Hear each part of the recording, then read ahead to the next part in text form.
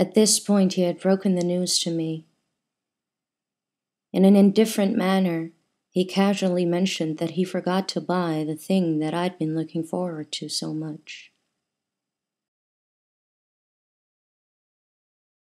My first reaction was a bodily freeze, an immobility set in motion by disbelief.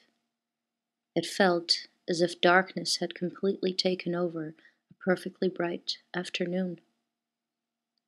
Then I breathed out, so that my back relaxed itself back in my chair. I gazed at him while he kept on talking, unaware of my disappointment. The fact that he forgot surprised me, but even more surprising was my own sudden and extreme reaction.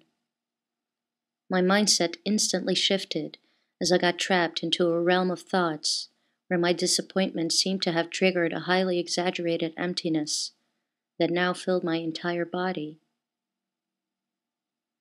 Looking at my egg on toast, it seemed so naked, without the sauce. I couldn't bear to touch it. There's no point in making an unborn chicken blush.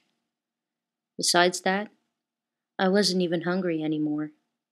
I couldn't stop looking at him.